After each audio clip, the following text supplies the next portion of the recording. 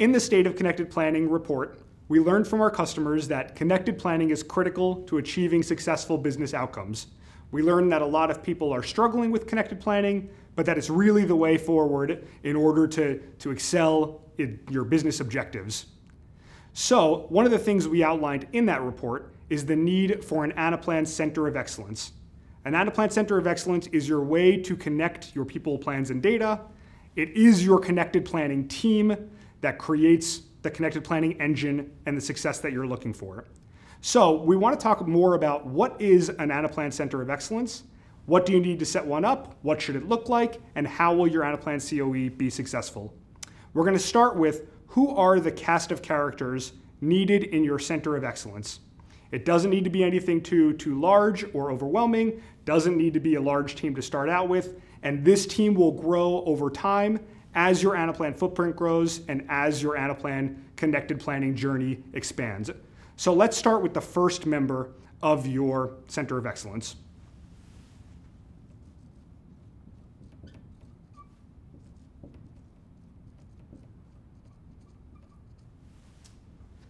So here at the foundation of your Anaplan Center of Excellence is the Master Anaplanner.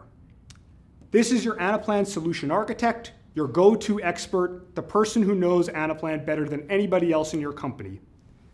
We start with them because they're the people who know how to build connected planning.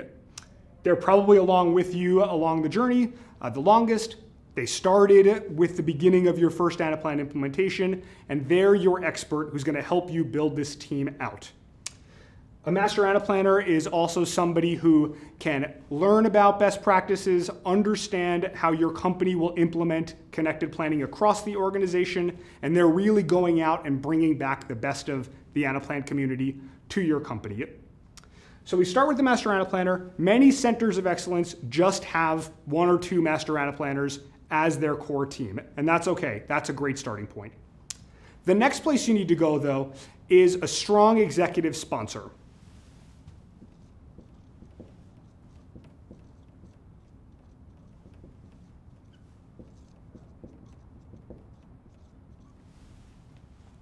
The Chief Planning Officer is the executive sponsor of a Center of Excellence.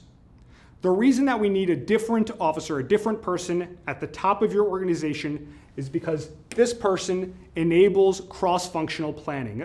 When we look at connected planning, when we look at expansion of Anaplan across a company, we look at connecting sales, marketing, finance, HR, supply chain. In order to do that, we need this new leader to help drive cross-functional planning.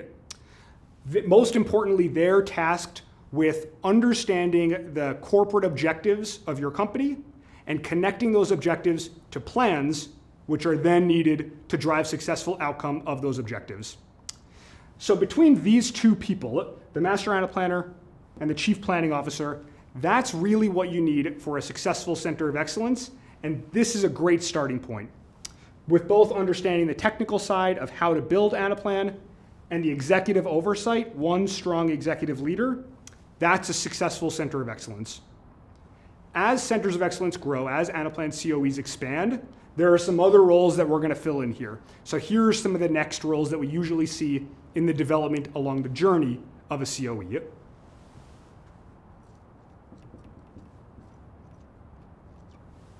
Next up, we have the Center of Excellence lead.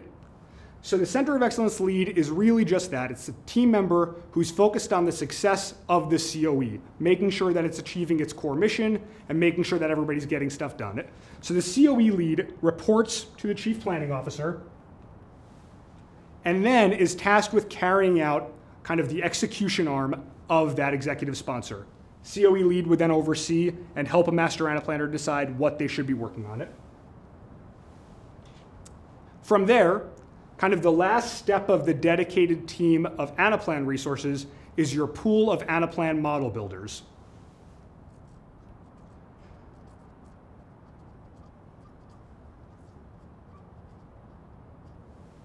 We call them an Anaplanner Council, and it's the people who are building your models as you're expanding. The Anaplanner Council looks to the Master Anaplanner, the solution architect, for guidance on what they should be building and how to build it. Also, very importantly, as COEs expand, you need to find more resources to fill this Anaplanner Council.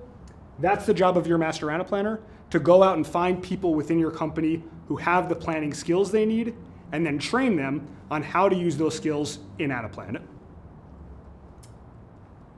So from here, there are some other roles that you need in your Center of Excellence. And as you're expanding your footprint, your Anaplan footprint, the next thing you're going to do is you're going to be implementing lots of use cases. So in order to help drive those implementations, you need the support of a PMO. So as you're implementing additional Anaplan use cases, you have project management. Those people are going to drive your implementation methodology, make sure you're bringing all the right people to the table, and that you're having successful implementations of Anaplan. After you have some successful implementations, this team should be implementing the Anaplan way. This team should be helping drive future expansions of Anaplan. Reporting to the PMO, reporting to the project manager of the implementation team are your experts who understand the business processes.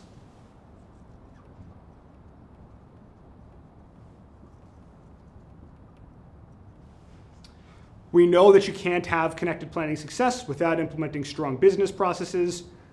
Your business subject matter experts are the people who are telling you how to build Anaplan models to support business planning. And they report to the project manager and kind of support the rest of the connected planning team. And then along the lines of those implementations, you need a QA team to make sure that what you're building actually supports the business processes that your business subject matter experts asked for.